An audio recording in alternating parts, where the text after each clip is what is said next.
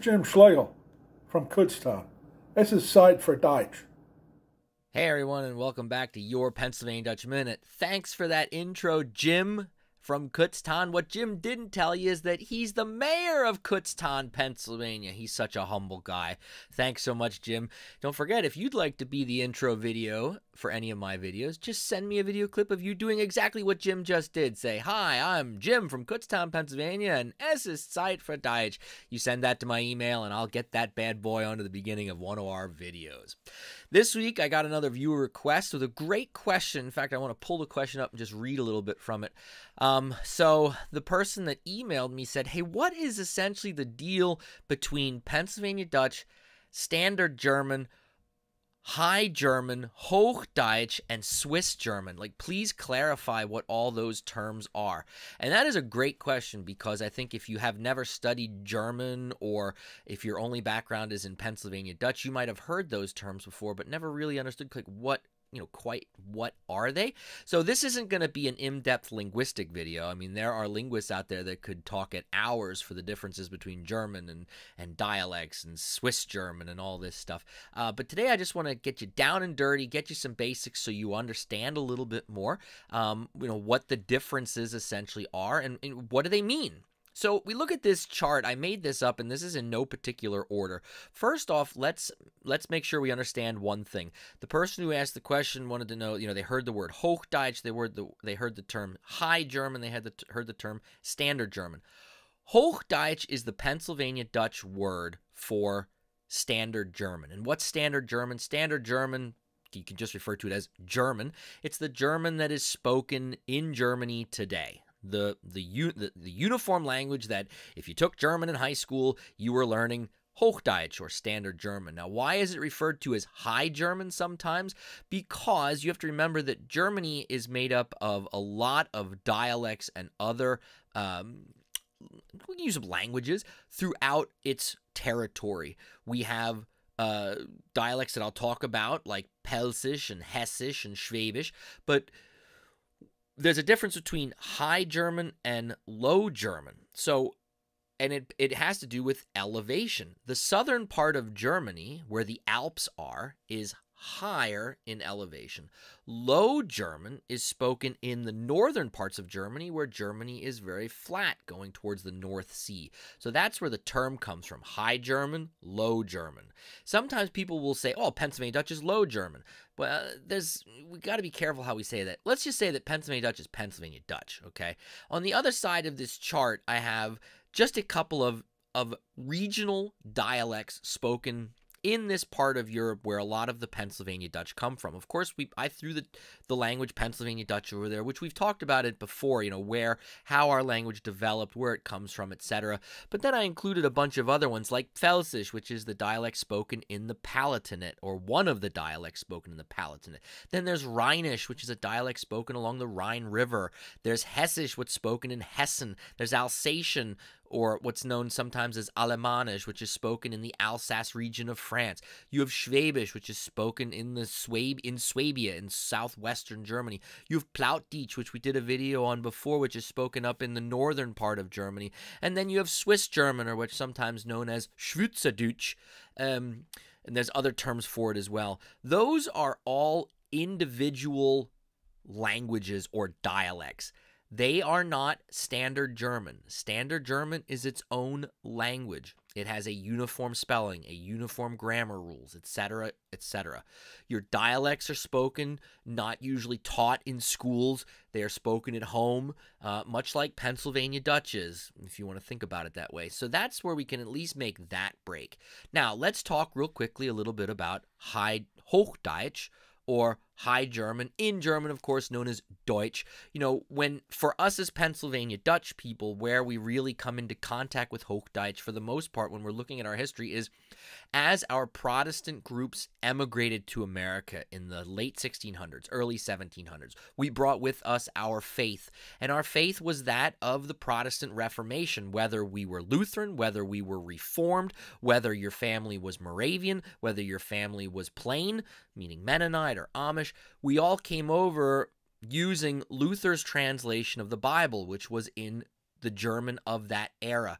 And it was maintained even into the 1800s. It would not be uncommon to go to church services in Pennsylvania where the service was still being done in German, in standard German. Now you kind of start scratching your head because a lot of those Pennsylvania Dutch farmers that were sitting there in the pews never really were educated in German. They didn't have a very strong grasp on standard German. Of course, at home they were speaking Pennsylvania Dutch, but the actual service and the liturgy of the church was done in standard German. Oftentimes, the pastor might preach in Pennsylvania Dutch, but the liturgy, when you think of like the traditional liturgy of the Lutheran Church or of the church, the UCC, United Church of Christ, the Reformed Church, the Calvinists, the liturgy itself was in standard German. Hymns were sung in standard German. Eventually, that would change and churches would switch over to English, of course, as we move into the 1900s. But that was in our DNA. In my home church, Becker St. Peter's Lutheran Church in Mulltown, Pennsylvania, you can go up in the upstairs part of the church, and there are German language Bibles from the 1800s up there, because that's what was used before.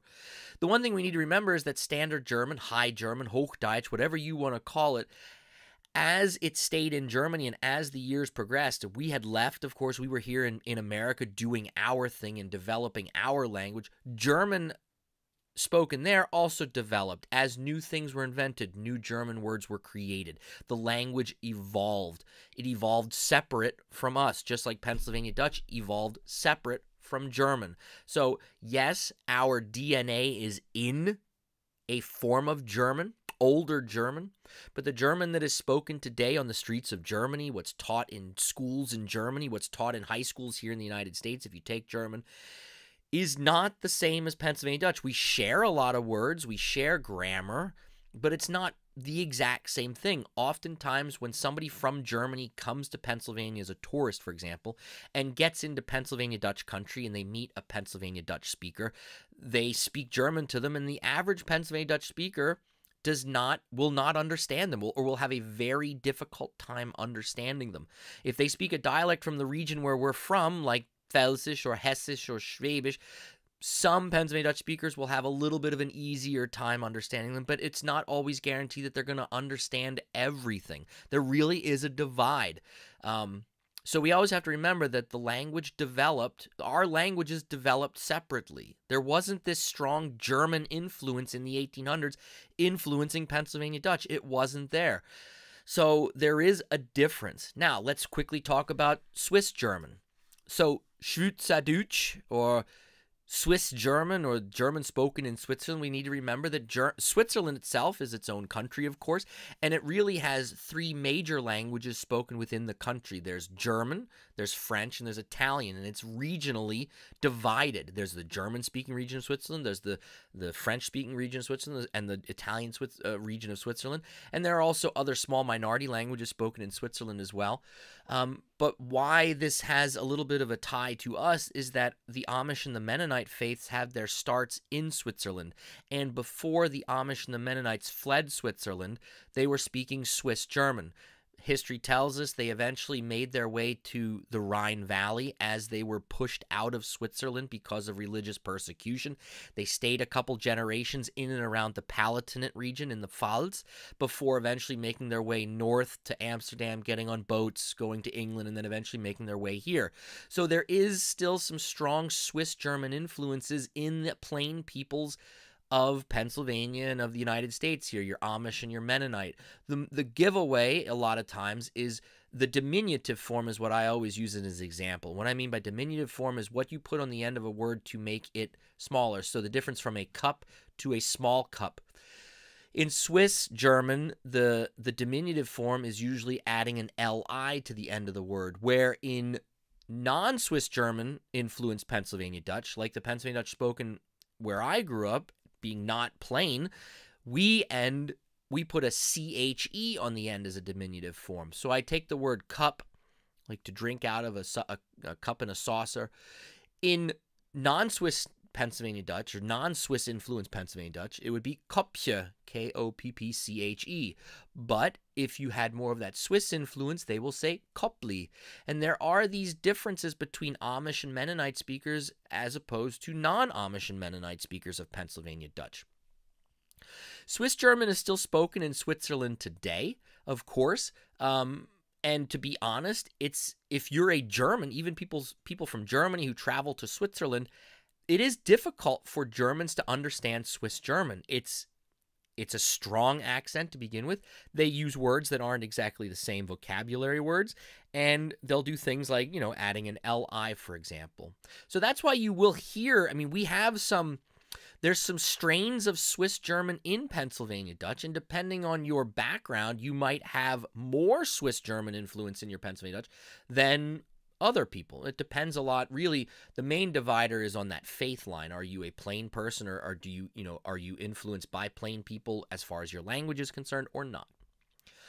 So I thought I'd just close out the video with a real quick comparison. I chose 4 words, and I gave the standard German word, the Pennsylvania Dutch word, and a Swiss German version of that word too. So if we look at this table, I started off with a way of saying hello. So good day in standard German, guten Tag.